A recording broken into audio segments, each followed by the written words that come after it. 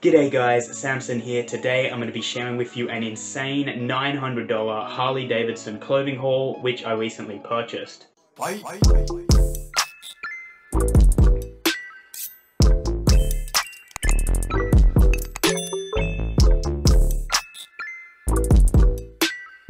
Okay guys, so next to me I have some of my favorite items from this haul, and during the course of this video I'm going to have footage in the background playing of me going through all of the clothing items that I did buy, because there's so many of them. There's actually 94 items of clothing in total, and 95% of those 94 items are Harley Davidson. So there is a few other items in there, like some Dragon jeans that I got as part of this haul, but for the most part this was one big buy of a person's collection of Harley Davidson clothing. So I'm going to have that footage going in the background, and then at the end of the video I'm going to be showing with you these 10 items because these are 10 of my favorites, so I figured I would show you them a bit more in depth so you can get a better look. Now, some of this stuff I've already posted up on my Instagram. Make sure to go follow me on that at the SamsonTV, and you would have already seen, if you follow me there, a few of these items posted up, but for the most part I haven't shown any of this stuff off yet. So as I said before, there were 94 total items in this haul, and I bought all of these off one seller on Facebook Marketplace. Now I'm going to put up on the screen the actual listing that I saw in Facebook Marketplace. When I saw it first, it had been up for about an hour, and I'm going to show you my messages with this person and how this deal set up, because if you're seeing this listing right here, it doesn't look like the person who I'm going to go and buy from actually has a massive collection of Harley Davidson stuff.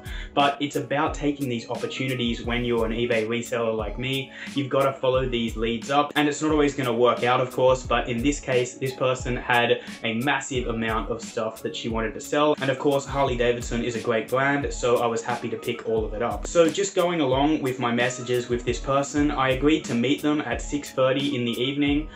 They offered whether I could come in the evening of the night that I found the deal, or I could come in the next day and have a look at the stuff, but guys, it was only around 15 minutes from my house, so I needed to make sure that I got the best opportunity to buy this stuff before anyone else could have came. Upon arriving to the person's house, she told me that there were a few other people interested, and I kind of take that with a grain of salt because sellers often say that stuff to apply a bit of pressure to you as the buyer, but all the same I definitely wanted to secure the deal when she opened up this walk-in wardrobe full of this Harley Davidson stuff. I had to control myself. You know, it's not good when you're in these situations to look like you've just seen something insane that you just have to buy, because obviously that's going to lessen your negotiating power. So I kind of, reacted pretty low key, and I just looked through. I asked her how many items there were in total, and she didn't really know. And she was one of those sellers that she really didn't want to be the one who was putting in the initial price for the items. She really wanted me to make an offer, and obviously I prefer when the seller actually has a price for their items, but it's not going to deter me from, putting in an offer. So I'm looking through this walk-in wardrobe and I see one of the shirts which I will show you from this rack, and basically at that point I knew that I really had to secure this deal and pay whatever this person was asking, obviously within reason. Now, in hindsight, I probably could have negotiated a bit harder, but I was in that position where I just had to make an offer, and buyers sometimes will put you in that position. They really often do not want to price their items themselves because they don't want to undervalue it. I can understand, fair enough. So I said, for everything that's in this walk-in wardrobe that I was looking for, which was around 50 shirts, I said I'm happy to offer $500, and she accepted that price. Now again, in hindsight, maybe I could have offered $400 or $300 or maybe even $250, and she might have accepted, but just from the signals that she was sending me, it seemed to me that she really knew the value of these products. She was explaining how she bought these products over many years, all from the one Harley Davidson store, and that she basically knew that the products that she was selling were worth a lot of money. And I didn't want to insult her and break down the negotiation. I didn't want to give any other potential buyers the chance to buy these products, and I knew from what I'd seen that even offering $500, just from what I'd seen, without even looking anything up, I knew I could double my money on what was in the room alone. So she accepted the offer of $500, and I probably could have got it for less, but you live and learn, and I'm obviously not going to go back on an offer. Once I give my word, I was prepared to pay that amount, so that's how it went. And she said she also had a bunch of women's Harley Davidson stuff which I had a look at as well, and I ended up buying all of it. So she had another 2 closets full of women's Harley Davidson stuff in mostly a women's size small, and I paid $350 for that stuff. So $500 for all of the men's stuff, and then $350 for the women's. There was also some men's long sleeves mixed in with the women's stuff, and I got all of that for $350 in total. And then there were 2 pairs of Dragon jeans, which I paid $50 for the pair of them. So 2 pairs of jeans for $50, and Dragon jeans are definitely very valuable. They sell for around $250 to $300 new, and I should be able to flip these pairs of Dragon jeans on eBay for at least $100 a pair. So they were good pickups as well. But basically 95% of what I bought was Harley Davidson clothing. So just some advice on setting up deals for yourselves if you are resellers or people who look to buy things from Facebook Marketplace. 1, don't be afraid to follow leads like this. I could have thought, well, it's not really worth it. I don't know what she has. I don't really want to spend my Saturday evening, you know, looking at some lady's collection of clothing. Who knows what she has? It might all be fake. I could have had that attitude and I would have never found this stuff, and I would have never bought anything on that particular day. You've just got to play the numbers, and sometimes it won't work out, but quite often you'll be able to find really good deals by following these leads. As I said before, and as you saw in the listing, it was really not a listing that would make you think that this lady had what she actually had. But honestly, that worked in my favor, because I bet if she listed everything she had up on Facebook Marketplace, someone probably would have seen it before me and gone and bought it all. So you really do have to follow up all these leads. Even if they don't look incredibly promising to start with, it's worth sending a message and seeing what the person actually has. Second of all, make sure you have the cash with you. Now, I obviously didn't carry $900 in with me when I went to this deal, but I knew that I could get it from an ATM, which was, you know, really nearby to me. And if you don't have the cash and you have to, you know, and about it and wait a few days, the chances are that a seller like this lady happened to be moving house, so she wanted the stuff gone, and I bet that she wouldn't have accepted my offer if I didn't have the cash ready. I said, I can go and get it, I can have it in 20 minutes. That's what I did, and I paid for it around 20 minutes after we agreed on the deal. So definitely make sure to have the cash ready, or at least an ATM nearby, for when you are making these kind of deals. It's going to improve your negotiating position a lot with these sellers who want to make a quick sale. The last tip I have is something that a lot of resellers, myself included, reiterate constantly, and that is always ask sellers if they have more stuff. This was just one of these situations where I went in there and I agreed to a price on one lot of items, and then she just kept bringing more and more stuff out. I wouldn't have even known about the women's clothing, and I didn't know going there that she had women's clothing available. Obviously, it still sells for really good money on eBay, and I wouldn't have even known about it if I didn't ask her if she had more Harley Davidson stuff.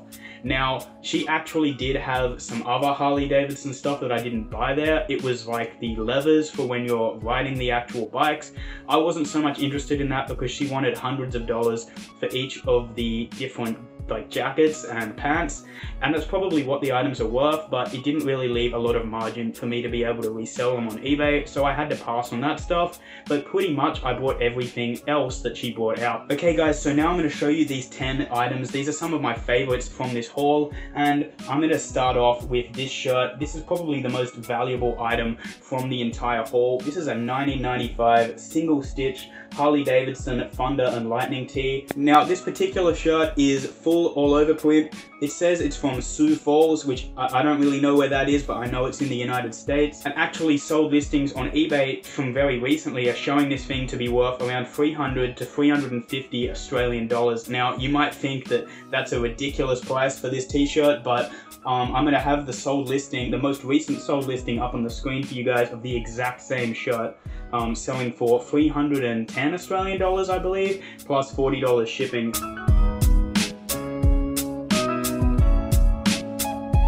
Next, I wanted to show you one of the really interesting women's items that I got. I've never seen this from Harley Davidson. This is a women's size small, this shirt, which kind of like got the fake diamonds on it or whatever, as you can see there. I don't know exactly how to describe it, but it just is something that struck me as really unusual for Harley Davidson. And as you've probably seen in the footage in the background, there was some really unusual pieces of clothing within this haul, and I reckon something like this probably is worth around 50 Australian dollars, just because because it's not something that's that easy to acquire.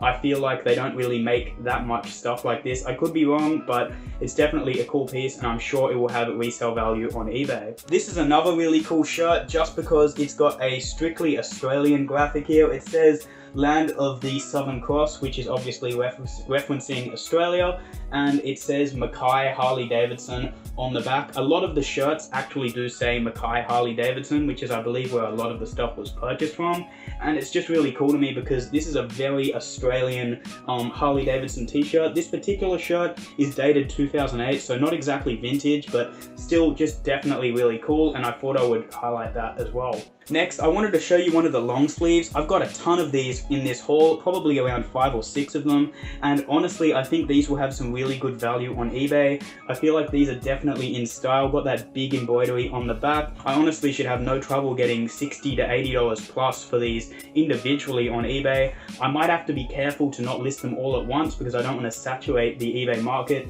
but I will just have to see on that, and I should have no trouble getting some good money for these Harley Davidson long sleeves. This is another long sleeve. This has the big 105 anniversary edition embroidery on the back, and on the front again it has Harley Davidson going down the sleeves and also embroidered on the front. Next, I wanted to show you one of the long sleeves. Just look at the embroidery on that. Like, it's massive and it's really bold. I really think there'll be some great resale value in these items. And if you see an item that you like and you want to purchase from me, send me a DM on Instagram. As I probably said at the start of the video, at the SamsonTV is my Instagram. So send me a DM and we'll be able to work out a price that will be cheaper than eBay, because obviously I won't have to pay eBay fees.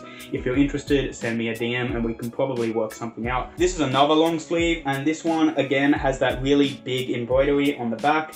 Now, something I would point out as well is this actually has their individual motorcycle. I forget what the lady said that this was called, but basically she got a specific patch made of her motorcycle put on at the Harley Davidson store.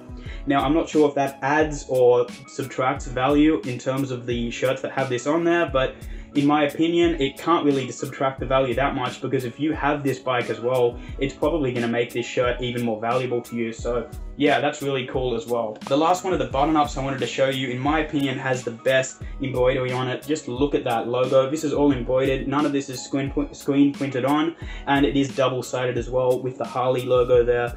Yeah, this is a really cool one in my opinion, in that yellow and black. Honestly, just looking through some of these shirts is making me want to keep some of them, because I do wear a men's size large to extra large, and these are actually all men's size large, and because they're a bit older, they fit really loose, so I probably would be able to fit most of these.